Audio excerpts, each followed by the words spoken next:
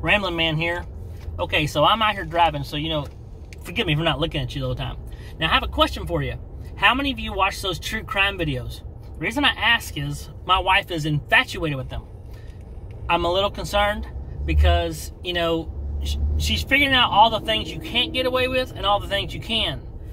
Because I know, if y'all have dealt with this at all, you know by watching those things, you find out where they dump bodies, and you're like, that's the stupidest thing. I never did that before. And my other question is, how many of y'all actually watch this stuff? I used to be like, hey, it's okay. No, now I'm hooked too. So we're watching this all the time. You know, if I was going to kill somebody, you know what I would do with the body? What would you do with the body? Well, you know, because you want to find these things out. Because all I know is they are giving us more and more material in order to kill someone. I'm just saying, if you wanted to put someone away, you can find out all the ways not to do it and what things can get away with. And then you find out, you know, if I could have done this, if you piece all these different true crimes together, you really could get away with murder.